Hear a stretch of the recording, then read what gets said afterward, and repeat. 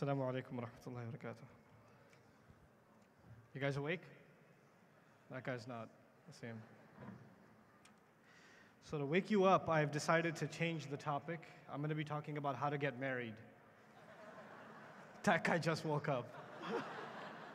He's like, Quran is so important all of a sudden. No, I won't change the topic. I was just saying that. Alhamdulillahi Rabbil Alameen wa salatu wa salam ala Sayyid al-Anbiya'i wal Mursaleen wa ala alihi wa sahbihi ajma'een. I was really happy that they gave me the last session that says glimmer of hope, or I don't know what kind of flowery language they used. But Sheikh Umar Sulaiman was supposed to be the valley of despair. And Sheikh Yasir Qadi before. So they were supposed to be like hopeless. And I was supposed to be the optimism. But what's crazy is that they were both really optimistic in their speeches, and they filled you with hope already, so I almost don't have a job now. But I will share with you one story from the Quran that I think is very important for especially young Muslims that are going through a hard time. Not young Muslims, the organization, I'm talking about you guys, like youth of the Ummah that are going through a hard time that should take inspiration from. And it's not just despair when it comes to sins, it's also despair when it comes to your life situation. So maybe you're having a hard time in school, you're not getting the grades you were supposed to get, maybe your parents can't afford your tuition anymore and you have to drop out of school or something like that. Maybe the girl you really wanted to get married told you you're ugly and she's not marrying you anymore, or whatever. You're going through some kind of depressing situation and you don't see a way out. And I wanted to share some things from the story of Musa alayhi salam when he was in a situation of despair. So all of you know, and you can call this out and see the strength of the crowd, what is the famous mistake that Musa alayhi salam made in his young years that led him to run away from Egypt? This is the strength of this crowd, huh? It killed someone. Yes, very good. It sounds really good, but in an Islamic convention, a bunch of people are saying killed someone. It's good for the camera, the media's here. But anyway, so yes, he did kill someone and he ran away, alayhi salam. And he reached the waters of Madian. And when he got to the waters of Madian, there were people feeding their animals drink, and he helped these two women, and he came back and sat down under the shade. And you have to, I'm fast forwarding to the point I want to get to.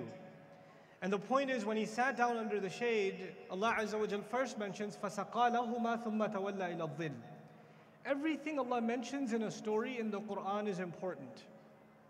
Because the stories of the Quran sometimes are years that are covered in 2 pages. Right? So Musa alayhi salam, years have passed by from his young years to the point where he's killed someone, to the point where he's run away from Egypt, to the point that he got to Madian, to the point where he sees these people feeding their animals, he sees those women and he helps them. Each of those things did not happen one after the other. There are months and years in between. But Allah is very brief in the Quran, right? What that tells you is, if Allah puts something in the Quran, it must be a very important use. Like, there are no details in the Quran that are secondary. There are so many things that could have been said about the journey from Egypt to Madian. Which way did he go? What did he eat on the way? Did he meet anybody? I'm sure lots of things happened to him on the way. We don't know any of it. We just know he got to Madian. And a walk from Egypt to Madian is not a short walk. But what Allah chose to mention is, when he got to the waters of Madian and he saw these women, one particular ayah, Allah Azza wa Jalla says, فَسَقَى لَهُمَا. So therefore, he gave drink to their animals. He grabbed the animals from those 2 girls, and he took them and he fed them. ثُمَّ تَوَلَّى إِلَى الظِّلِّ. This was also important to mention, young brother. He went back and sat down in the shade. Allah did not say he went back to them and said, no need to thank me. It's okay, sister. He didn't make small talk with them. He sat down under the shade. And I'll come back to this idea of mentioning that first before we get to the dua. And my talk is really about the dua of Musa alayhi salam. He says, قَالَ رَبِّ إِنِّي لِمَا أَنزَلْتَ إِلَيَّ مِنْ خَيْرٍ فَقِيرٍ. Master, whatever good you send my way, my back is broken. Faqr actually, which means bankruptcy in the Arabic language, is also used for a back being broken. When you're so overburdened on your back that it snaps. And obviously our back is a source of strength, right? So Musa alayhi salam has already been described in the surah as wastawa. He was very strong. He was a strong man. And yet he turns to Allah sitting under the shade and he says, whatever good you send my way, I am desperately in need of it. In this talk, I want to share with you two meanings of that dua.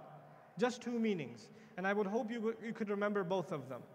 The crime that Musa alayhi salam has committed, even though his intentions were good, he didn't mean to kill someone, but it happened by his hand, alayhi salam. It happened. And he has made tawbah to Allah, he's turned back to Allah. But the question a lot of people ask, you might even ask yourself, I know I've made tawbah. How do I know Allah actually forgave me? I know I feel bad about what I did, and I asked Allah to forgive me, and I prayed and I've cried. But how do I have a guarantee that Allah has actually forgiven me so I can move on? This is an important question for you and me and for a lot of people, because when we do make sins, and we do, it's not an if we do sin, it's a when we do sin, then we have to be able to move on. Otherwise, the thought of that sin can be paralyzing. You won't be able to do anything in your life because it's bearing down on you so much, it kills all of the hope in your life. And you say, I'm going to hell anyway, might as well just whatever. And you start dropping your obligations and you start falling into sin without any regard, without any restrictions, right? So being able to know to some extent that Allah has forgiven you and Allah has forgiven me is important. If we can't have it for sure, at least some indication should be there. Now, Musa alayhi salam has committed this mistake. He's run away. He's not in a situation of comfort. He's homeless. He's in rags. He has no money to his name. He's a fugitive from the law. People are looking for him, and if they find him, the command is not to arrest him and take him to court. The command is to kill him on sight. So it's not like the cops are looking for him and they're going to arrest him. The cops have been given the order, shoot to kill. إِنَّ الْمَلَأَ يَأْتَمِرُونَ بِكَ لِيَقْتُلُوكَ. The chiefs have made a plot among themselves. If they find you, they're going to kill you. He's got a whole bunch of problems. And despite all of his problems, and the biggest problem you can imagine being a man of ihsan, because Allah tells us that he was a very spiritual man. وَكَذَلِكَ نَجْزِي الْمُحْسِنِينَ. In the same story, you would think, in light of all of those problems, you would think the biggest problem he has is not knowing for sure whether or not Allah has forgiven him. So he travels in all of this despair, and he sees two girls that need help. And he helps them out. And Allah mentioned that first. In the same ayah, Allah mentioned that first. It's not even a separate ayah from the dua, it's the same ayah. He helped them, and then what did I say? What did he do after he helped them? He sat under the shade. So he didn't sit close to them. The idea Allah describes is he didn't want to be around them. This part of his character, because he knows they're girls. So he went over far away from them, and he sat under a shade. And when he sat down, and this is the only home he has now, is a shade under a tree. That's all he's got, maybe under a rock. And now he says, whatever good you send my way, I am totally bankrupt, I could use it. The first meaning of this dua is that he feels that if he gets an opportunity to help people, to do a good thing, he is bankrupt. He could use as many good deeds as he can get because he knows what he has to make up for. You and I have to feel desperate to want to do good things if we have a dark past. If you've made mistakes in life, and if I've made mistakes in life, that should actually make us desperate to want to do the next good thing. To want to do the next good thing. And by the way, Musa alayhi salam is already clear as a man of spirituality. He prays, he makes dua. Even when he was leaving Egypt, he made dua. So good deeds are not just spirituality, because he already had that covered. What he means by khair here is an opportunity to help people, because he helped people, didn't he? He helped people, and he sat back down and said, yeah, it's like he's saying, Ya Allah, if you let me help other people, I'll help them too. I know what I need to do. I am so desperate to want to volunteer for the next project. I am really into it. So when a young man here who lived a party lifestyle makes tawbah, then his tawbah does not just include that he prays a lot, and he recites Quran a lot, and he makes a lot of dua, but it also means he is constantly looking for opportunities to help people. He's trying to help his family. He's trying to help the neighbor. He's trying to help old people in the neighborhood. You're constantly looking to help people. And that is how you will know when Allah keeps sending you opportunities to help people, you know you're on the road to forgiveness. That's the first meaning of this dua. That people of sin will be desperate to do what? To help others. Because they know that's their road to forgiveness. That's how they know Allah gives them opportunity to make it up. The second meaning How many desis in the house before I give you the second meaning? Because it's important to know. Okay. Sometimes for tafsir in ulum al-Quran, you have to study whether you're talking to desis or not. But anyway, so for desis, this is important. He says, Ya Allah, whatever good you send my way, I am desperate. Not just good deed, but good. I mean, I don't have clothes. I don't have a house. I don't have food. I don't have a job. I don't have a place I can call home anymore. I'm a fugitive. I'm running away. I got nothing. Ya Allah, send me something because I am literally bankrupt. I got nothing. It is a dua of desperation from a man who has nothing left. He has nothing left. He's sitting under the shade in the ultimate state of desperation. I will come back to him in a second. Who did he help? Who did he help? Two girls. These two girls, usually they stay on top of the hill, the Quran tells us. They don't come down and feed their animals. Like all the other people, the people that are feeding their animals the water or giving them their animals water, they go at first, and then after they're all done, then these two girls go and feed their animals. You know why? Because those men down there don't respect women. If they respected women, they would have given them some space so they can do their work too. But they want to rub elbows with those women or whistle at them or howl at them. They're perverts. They don't respect women. And these girls know. They probably know from experience. So they're not going to go down there again. So they have to wait the entire afternoon until they're all done and they're by themselves, and then they can go down there. Right? And the story also tells us in Surah Al-Qasas that their father is an old man, so he can't do it. So these girls have to be out in the workforce by themselves. Women in the workforce in the Quran, ladies and gentlemen. But anyhow, so these girls have to be by themselves and they have to wait all afternoon. Musa alayhi salam walks up to them and tells them, what is wrong with you? Why are you like tug-of-warring with these sheep? Because the sheep don't know these men are disrespectful. I should wait till they're done and then I'll go for the water. Their sheep see the water, and what do the sheep want to do? Go down there, and they're pulling and the sheep are pulling and they're pulling and the sheep are pulling. And Musa alayhi salam walks up and basically tells them, you two are weird. What is going on here? You know? So he helps them. What does that mean? He took the sheep, he walked down there, pushed those men out of the way, gave the animals drink, came back up, right? You know what that tells you? Those girls went home early or late that day. They went home early that day because the work got done a couple of hours early. Now who's at home? Who did I say lives at home? Old father. He notices you girls are home 3 hours early. What's going on? Well, there was this guy. They don't know his name is Musa alayhi salam. They don't know he's going to be a messenger. They didn't ask for his autograph, nothing. So they go, there was this guy, he helped us out. He took it now the only thing that this man who's a father of two young women, the only thing he knows about Musa alayhi salam is not because he's met him, not because he's read about him like you and I have. The only thing he knows about this man is from who? His daughters. That's it. That's it. By the way, this story has despair all around. There's a father who's too old to be able to provide for his family. He has to send his daughters out into the workforce. That is despair. Those girls have to work in an environment where men don't respect them. That is despair. There's hopeless situation. Musa alayhi salam is homeless. That's despair. There's depressing situation all around. Now these girls come back home and they tell him there was a really strong man, looked kind of homeless, raggedy clothes. He came, he grabbed our sheep, fed them, and brought them back. He said, did he ask you for money? Was he staring at you? Was he making small talk? Did he try to say salam a little too many times? No, anything? And they say, no, Dad, we know what men are like. We go out there every day. We know what he was like. He just handed us the sheep and sat back down under a tree and looked like he was praying or something. And it wasn't like one of you guys who would sit down under the tree and go back like, did you say something? Wait, is there something else I can do? No. He's done. He's just talking to Allah now. He doesn't need their attention anymore. So the father hears this, and what does he do? Now, I've left Musa alayhi salam's part of the story. He's back under the tree asking Allah, Ya Allah, send me something. Now, if you're a father, I'm a father of 4 girls, 2 of them are sitting here. If my girls are teenagers, 20 years old, 22 years old, and they have to work outside, and he says, go get that man. I want to talk to him myself. If you're a father, do you send both of your daughters or one of your daughters to be safe? One of them or 2 of them outside? 2. They can protect each other. One's better than 2. He sends one of them.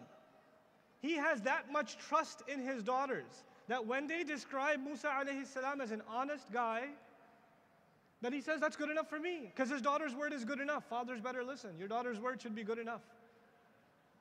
There's good communication skills here. But anyway, so he sends his daughter, فَجَاءَتْ إِحْدَاهُمَا تَمْشِي عَلَى اسْتِحْيَاءٍ. One of them came walking over to him despite her shyness. So she comes to him and she's shy. She wants to talk to him, but she's shy. And she's shy to speak. One meaning is, عَلَى اسْتِحْيَاء is actually, despite her shyness, she speaks. عَلَى اسْتِحْيَاءٍ قَالَتْ, or it's تَمْشِي عَلَى اسْتِحْيَاء. Both of them. She was walking shyly, because when there were two of them, they were brave. She's only one, she got nervous. So she got up to him and she says, Inna abi yad'uka, my dad is calling you, all right? My dad no doubt is calling you, so he can pay you. لِيَجْزِيَكَ أَجْرَ مَا سَقَيْتَ لَنَا. The point I wanted to make is, Musa asked Allah, Ya Allah, send me something, send me anything, I can use it. Fa, the next ayah says, Fa, therefore, Fa as-sababiyya, one of those girls came and said, my dad's calling you. He got a job as a result of, or he wanted to get paid as a result of his what? His dua. Now, I said how many desis in the house. Here's why.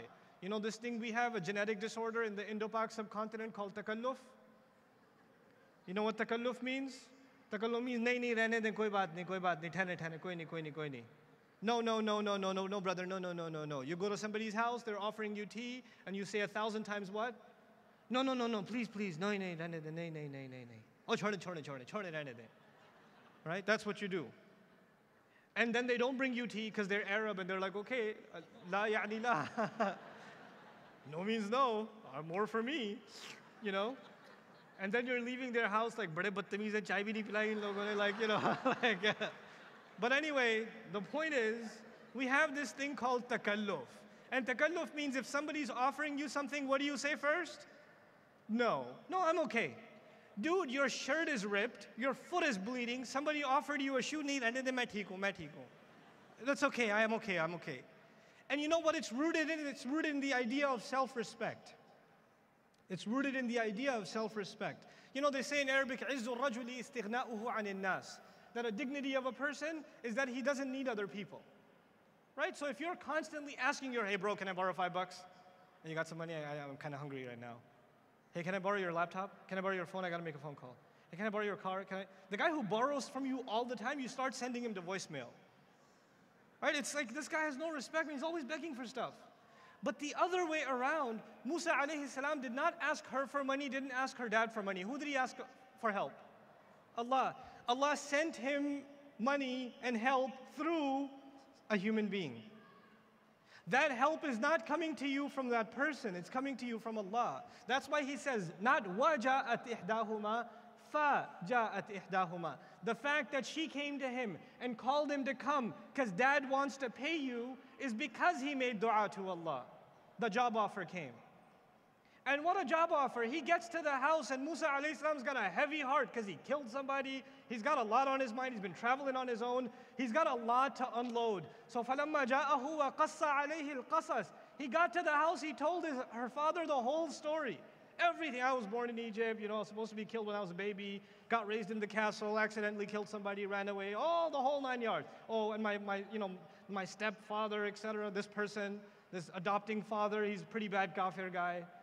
You know, and the entire police administration is looking for me, etc., etc. He's given him the whole story, and who's listening from the kitchen? Two girls. Two girls listening. And one of them calls her dad.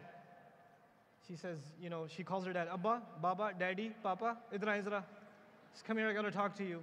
And she says, Ya abati istajirhu, Dad, hire him. Dad, give him a job. Don't just pay him for what he did right now. And by the way, what he did was voluntary or paid services. What did he do? Call it out. So he doesn't turn to the sister and say, sister, I did that for the sake of Allah subhanahu wa ta'ala.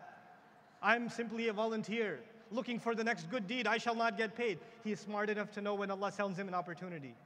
He went straight. He was like, let's go, I'm gonna get paid. He sees that that is the answer to the dua. What am I trying to tell you? If a friend is offering you a job, if somebody comes to you and say, hey, I noticed that, you know, you got laid off, there may be an opportunity in my company, I can put in a good word, etc., etc. And you say, no, brother, thank you, it's okay. Stop being stupid. You made dua to Allah, Allah sent your friend. Allah sent you a LinkedIn profile. That's how it works. That's how it works. It's not, Musa alayhi salam did not have takalluf, chhode behen aap rehne dein. Right? Leave it, sister, it's okay.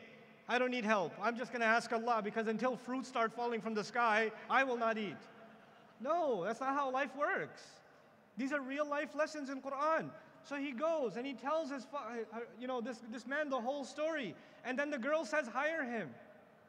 Hire him. And he comes back out of the room and says, I want to marry one of my 2 daughters to you.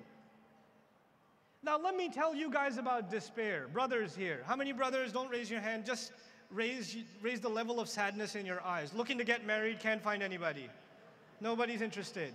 Let me tell you, there is hope for you in this story. Musa alayhi salam went to a house homeless, jobless, and he's got a rap sheet. And he gets what in 2 and 5 minute conversation? What happens? Hey, I'd like to marry one of my 2 daughters to you. So I'm not sure your interview is going to be that bad with her father. So when you're going in for an interview with her father, then just know that it's not as bad as Musa alayhi salam's case. Have some hope. Be optimistic. Okay? So anyway, he says you should get married, but ala an ta'jurani thamaniya hijaj, you should work for me 8 years. Wa in atmamta ashran famin indik. If you do 10, it's up to you. Wa ma uridu an ashqa alayk. I don't want to be hard on you. I'm not trying to push this on you. I'm not saying you have to marry one of my 2 girls. I'm just saying, if you do, then you should work for me for 8 years. And you're like, man, that's tough, man. I got to work for my father-in-law 8 years?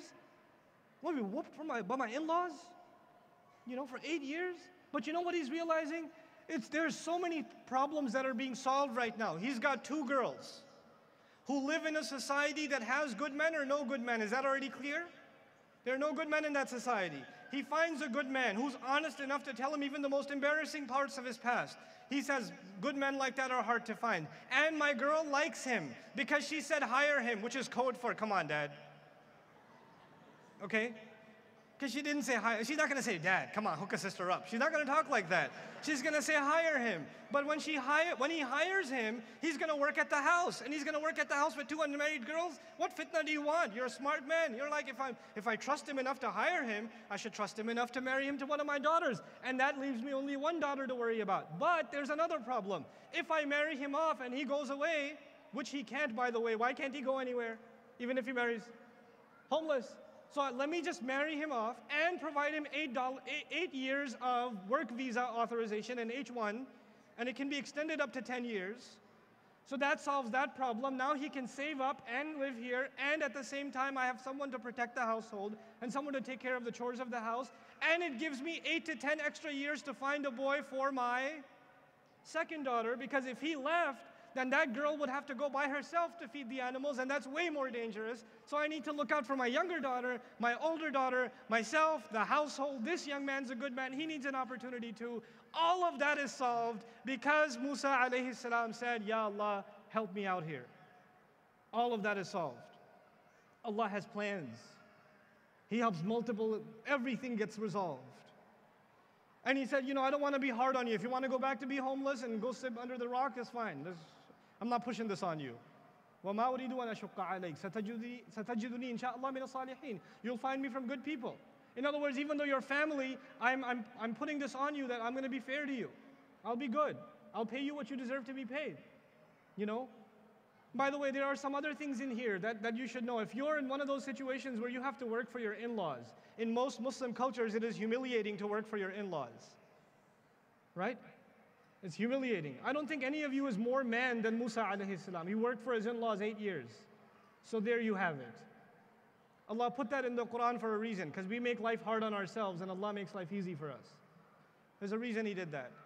There's another thing there. You're despairing because you can't find a girl. You can't find a girl for your boy or a boy for your girl from the same zip code in Hyderabad or in Pakistan or in Egypt or Cairo or whatever.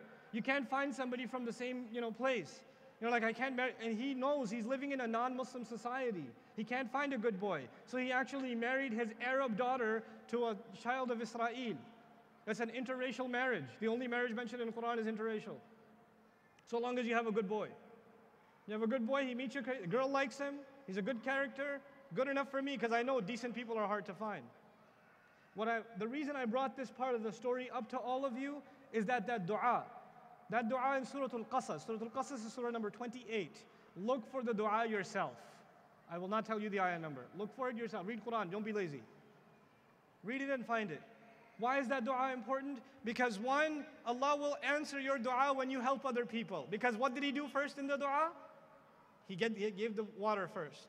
And then He made the dua. And therefore the answer to the dua came. There's a lot going on here. There's a lot to learn here. But you and I are in desperate need of Allah's help, and Allah's help is never far. It came immediately. It just came in the form of, not only does he have a job now, he has a home now, he is safe now, he has a family, even got married. He didn't even ask Allah, Ya Allah, I'm marriage age, hook a brother up. No.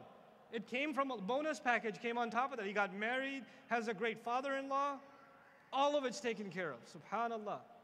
So Allah will take care of you, Allah will take care of me. We just have to turn to Allah and ask for help. The last 1 minute I want to leave you with is that you would say, but that is special because he was a prophet. I'm not a prophet. Allah's not going to specially help me. That happens for special people. Let me tell you, every Friday we're supposed to recite the story of the people of the cave. Are the people of the cave, the young men, innahum fitya, are they prophets or not? They're not prophets. They're regular Muslims. They are regular Muslims. And when they turned to Allah for help, Allah helped them with a miracle of 300 and some years of sleep. And these are not prophets. Even non-prophets receive miraculous help from Allah. You just have to ask. And the help will come in ways you cannot even imagine. We have to be people of optimism, of hope, and we have to be a people that learn the du'as from the Quran and learn to make them with a sincere heart. Barakallahu li wa lakum. Assalamu alaikum wa rahmatullahi wa barakatuh.